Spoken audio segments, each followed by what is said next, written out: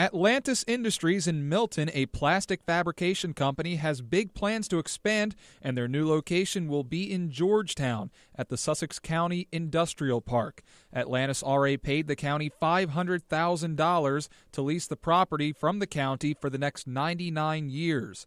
These details were released Wednesday when Sussex County announced their purchase of King Farm in Georgetown for $2.2 million to expand the existing industrial park by 74 acres. It is the most significant addition to the park since it was developed in the early 70s. Manager Chuck McClure says Atlantis has been considering an expansion off and on for years, and the new influx of business made the move a necessity. One of our larger customers that we have awarded us a significant amount of business, and it filled this plant completely up, and to the point where we had to get an off-site warehouse to store and ship product because we had no place to put it. McClure said 47 ABC couldn't shoot video inside the facility because of some of their contracts, which are with the military.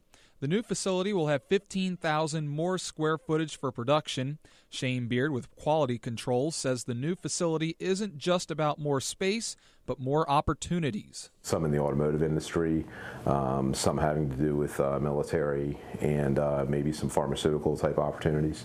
So a lot of things that will be very important on Delmarva to create jobs, and we're glad to be in a position to be able to help with that. I think that, if we can build up Sussex County with more industry, not just ours, but others, and I think the addition of this park will do a nice job of being able to entice new businesses to come in.